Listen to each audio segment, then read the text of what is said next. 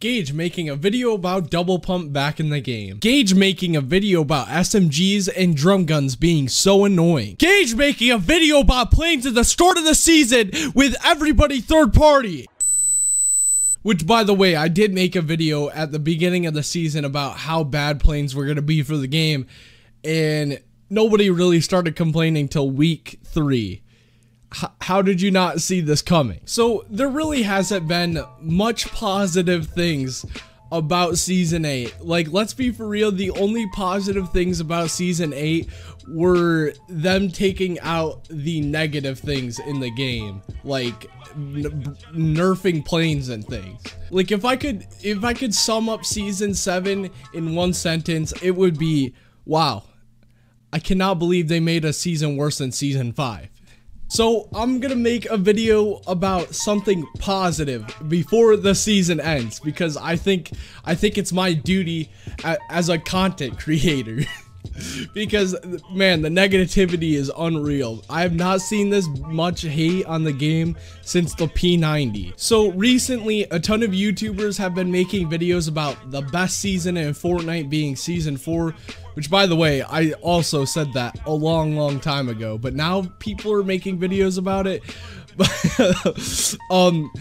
So I'm gonna tell you why Season 4 was my favorite season, and this is probably the best day I could ever describe. It was the best day ever to me. Out of the 17 years I've lived on this earth, this is the best day. And yes, it's related to Fortnite. I legit remember this day like I remember my own name.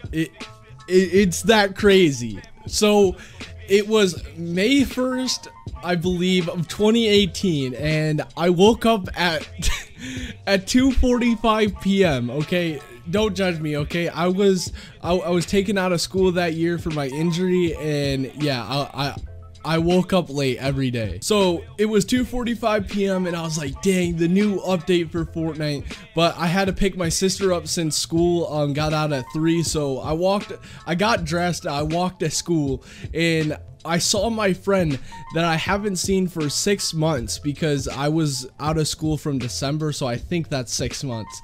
And we're like, yo, bro, and we're so hype, okay? And we're hype about the new season, because neither of us saw anything about the season yet besides some of the emotes. And we were like, yo, we were so hyped up, because we're like, we really wanted the hype dance, because that's all we really knew at that point about the season, right? And it was such a nice summer day. The breeze was perfect, the weather was just perfect in general, and it was so amazing just walking home with all the trees and everything. And so I got home, right, and I turned on my computer, and my dad was like, yo, I'm gonna get you the battle. I actually don't remember what happened, but he was like, the season started, he already bought the battle pass. He was like, he wanted to buy me it, which was, it's always dear to my heart, even though it was the worst battle pass on earth. So my game finally was done updating, and I saw the battle. I was looking through the battle pass, and at the time the only skin I had was Bright Bomber. I didn't own any back blings or anything, and besides the rust bucket in the precision. And I saw the freaking goodie bag, and I was freaking out, and I was like, yo, that's gonna look so good on Bright Bomber.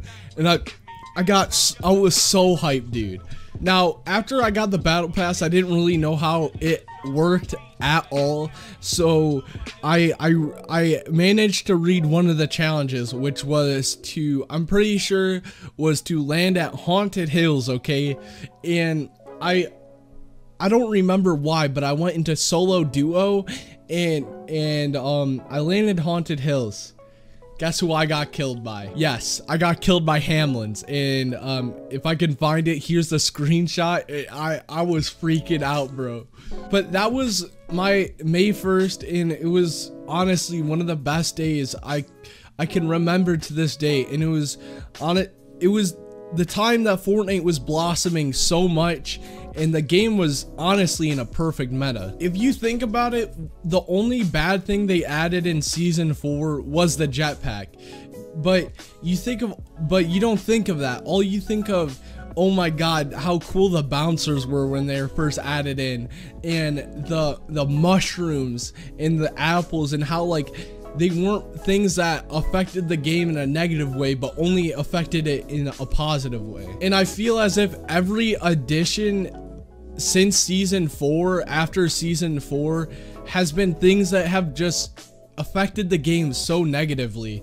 And you know, it really sucks to see that. But I am really hopeful for season 8, because you know, if you do the math, season 4 plus season 4 equals season 8. So basically we're gonna have season 4 times 2.